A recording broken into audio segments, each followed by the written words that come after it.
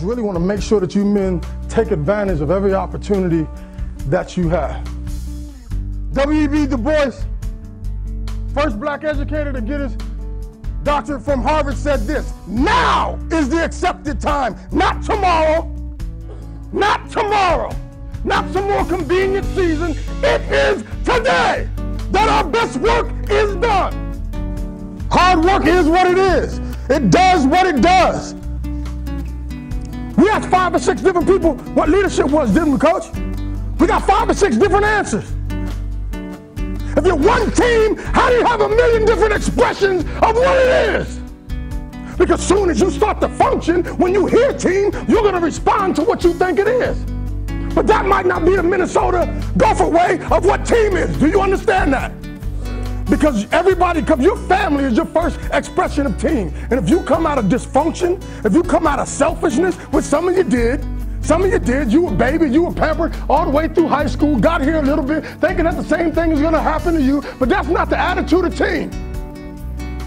So when we speak team, everybody needs to understand, and they need to have one understanding. You need to have one expression of what team is. You need to have one expression of what leadership is. And it can't be close.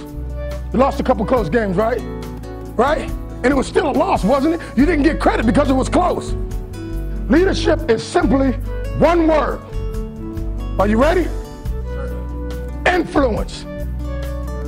So now influence doesn't fall on the strongest 40, or who can lift the most, or who makes the most tackles, or who's all Big Ten. It's everybody.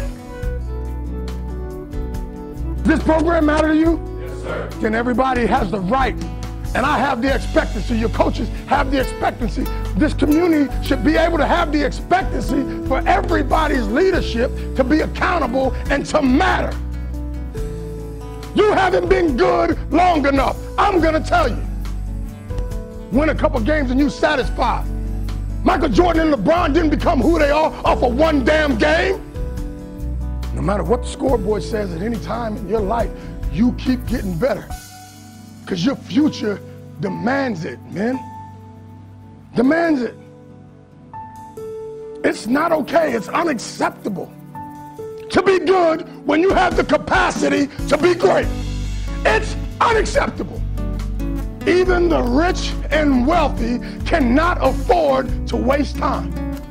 You can get tired of doing a whole lot of things, but you can't get tired of doing the right thing. Does that make sense? You get tired of it. You get tired of it. You have to make that your standard. If it ain't right, it ain't me.